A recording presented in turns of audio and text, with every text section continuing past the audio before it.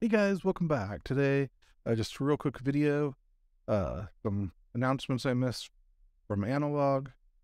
Let's go over them real fast. So, they updated about pre-orders. So this looks like may not be the greatest news if you're in Group C or beyond, but all open Pocket pre-orders, including Group C and beyond, and new pre-orders placed today, which was 2 days ago on February 7th, will ship in 2023. Pretty vague. So that's not super exciting because you're only guaranteed to get them by the end of the year, which kind of sucks. All open Super NT and Mega SG pre-orders and any new pre-orders placed today. Again, this was February 7th. Will ship in Q2 2023. So a little bit better news if you had ordered a Super NT and Mega SG. It looks like you will be guaranteed to have it before the end of Q2. As we already know, Analogue OS is currently in beta. It says with library memories alongside significant extra features.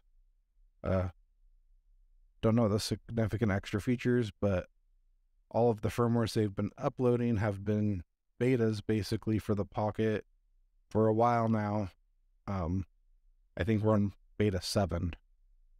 This is where it gets a little bit more interesting. Development schedule, original display modes, Q2 2023, and DAC support, which I'm assuming means for the Pocket, Q2 2023. So unfortunately that's going to take so long, but it looks like we will finally get DAC support for the Pocket in Q2, which is pretty cool. And then they say for Open FPGA is actively being developed to meet developer feature requests and add new analog features. This will continue into the future. So, not sure what Analogue has in store for their own features. It looks like they do plan on continuing support.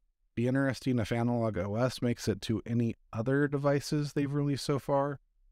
Could make, the Super NT and Mega SG pretty interesting if that by chance ever happened. We're still waiting on the Turbo Duo. The only thing I don't understand is they keep discontinuing items, and so I don't know what the plan is there. Like, seems like a weird business model. Like, hey, let's R&D a bunch of cool devices, and then we're going to discontinue them. So, not sure what their plan is there. Maybe eventually that they'll just create their own version of the Mister or something using Analogue OS, which would be kind of cool. But yeah, kind of interesting because I know the Super NT and Mega SG have not gotten any updates, I think, since 2021, I think. So, yeah, it'd be cool to see some updates to some of the other devices they have out there, because so far it just seems like they're all in on the Pocket, which is cool for the Pocket, but be really sweet if they also added some cool features back to some of these other devices and updated them also. So anyway, that's all I have for now. I will see you in the next video.